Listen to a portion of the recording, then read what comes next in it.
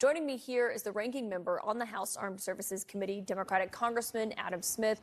And Congressman, thank you for being here. And obviously, I should say, first and foremost, that as we talk about this story, we are wishing Secretary Austin a fast and complete recovery from this. Obviously, this is something that affects a lot of men, not just here in the United States, but around the world. But on the process here and how this happened, do you believe that it's appropriate that President Biden just learned about this diagnosis and what happened on December 22nd today?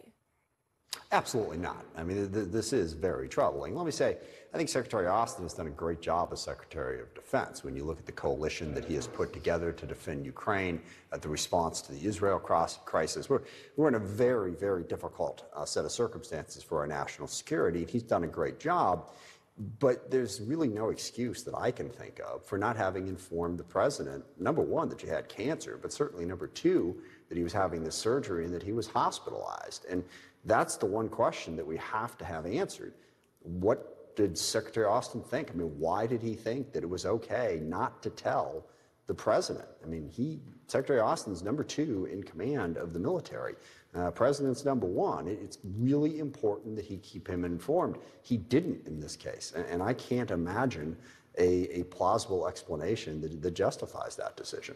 Yeah, I think the question is how concerning it is, given the world that we're living in always, but right now, that, on December 22nd, he's under general anesthesia, and just the idea of what could have happened that day had there been something urgent that happened either here at home or overseas.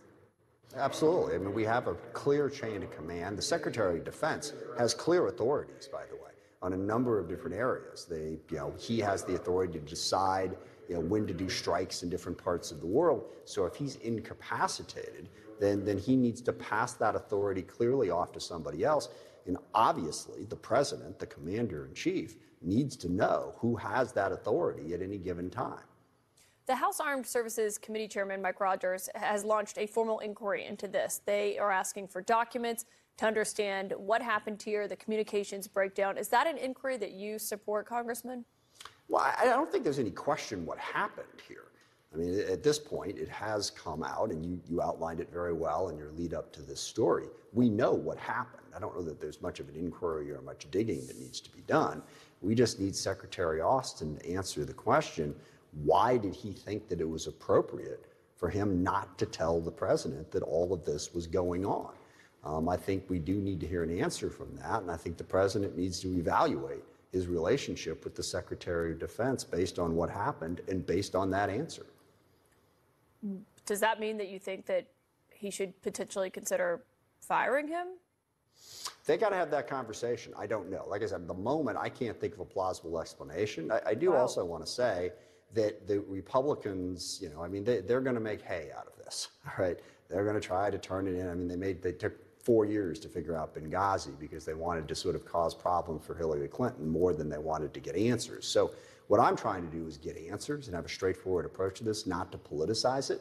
But I think in the short term, we're going to need to hear from the president, what was the explanation he got from Secretary Austin? Is he satisfied with that? Because I do want to circle back to 2 points. One, Secretary Austin's doing a great job as Secretary of Defense. Number two, this is an enormously important time in our country. And as far as the resignation talk is concerned, we also have to factor in that the Republicans are trying to gum up whatever the president does. And we probably wouldn't be able to appoint a new Secretary of Defense. All of those things need to be factored in here. But that's a conversation the president and the secretary need to have, and the president needs to be confident in his Secretary of Defense. A sobering conversation. Congressman Adam Smith, thank you for joining tonight. Thank you, Kaitlin. Appreciate the chance.